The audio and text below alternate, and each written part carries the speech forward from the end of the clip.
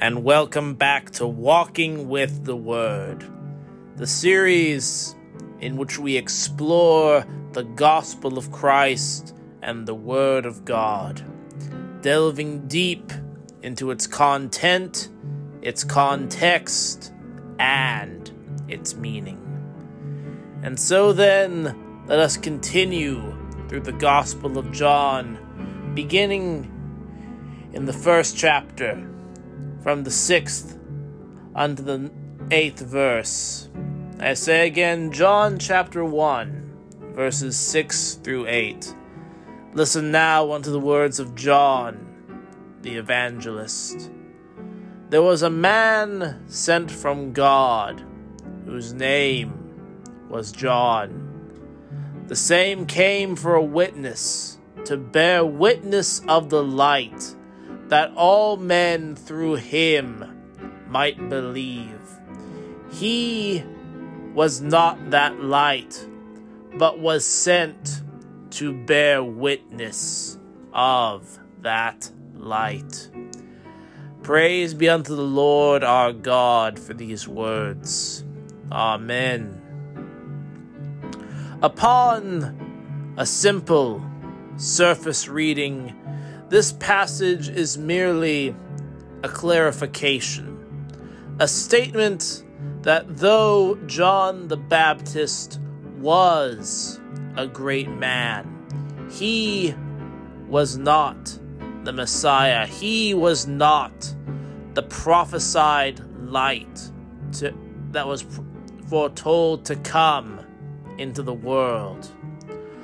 But when you look at the historical context of both the time of Jesus and the time in which the Gospel of John was first composed, you understand why this clarification was put into place. You understand why it is so critical. For we know, when we look at the Gospels, that John the Baptist had his own following, his own groups of disciples, and his own leaders of his congregation who did their own baptizing. Indeed, many of the very first Christians were first drawn from the followers of John the Baptist. Now, many Christians assume that the movement of John the Baptist was subsumed into the early Christian movement after John the Baptist died, and the knowledge of Jesus as the true Messiah became more apparent. But alas, that was not the case. For we know from texts that survive from this period that Jesus and John were simply two of the many Messiah claimants, or people whom Israel thought possibly could be the Messiah at the time. And we also know from those same surviving texts that even in the year 70 A.D., in the time when Jerusalem was destroyed by the Roman armies after the great Jewish rebellion, that there were still independent followers of John the Baptist who claimed that he was their prophesied Messiah, who failed to see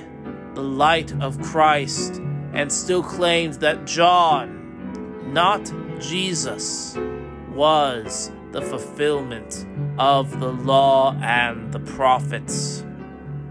And so then, in this first early passage, as he repeats in almost every single quotation from John the Baptist that we see in the Gospel of John, John the evangelist makes it very clear that John the Baptist was not the Messiah, that John himself claimed that he was not the Messiah, that he was merely a forerunner of Christ, of the one who was to come. And I believe that there is a lesson in that for all of us. That when we look to the great leaders of our time and of our age, to the great preachers and politicians, we must remember that in the end, they are simply men, and that we must never put them before God. And even more so, that when we claim we are followers of God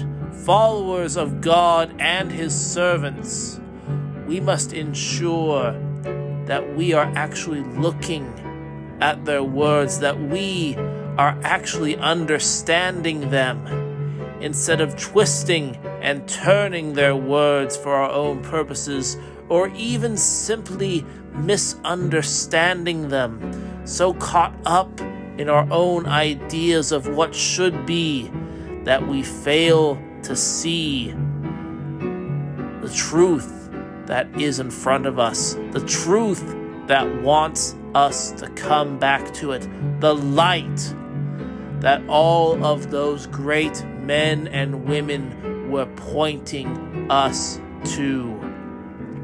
Let us remember that, and let us seek the light, the true light, which these leaders and which John the Baptist bore witness of. Amen and amen.